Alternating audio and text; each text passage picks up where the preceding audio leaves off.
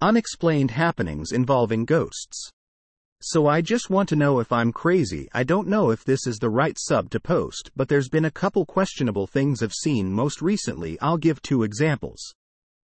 Last year I was 4 months postpartum and had a girls' night out, ending up getting a hotel room. Well, we went to sleep and a couple hours later I woke up, all lights were off except the bathroom light.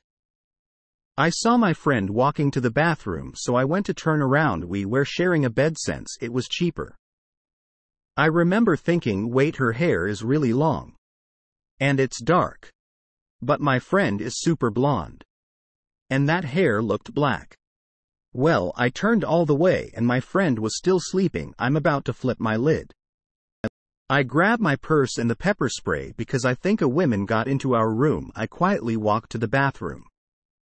And there's no one there, the door's still locked. I checked everywhere, no intruder, nothing. Okay, maybe it was a fluke. I did have a shot while playing pool, first drink in more than a year at that point. Now for today.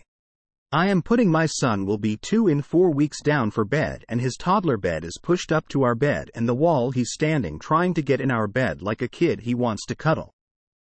I'm holding strong like nope, gotta sleep like a big boy.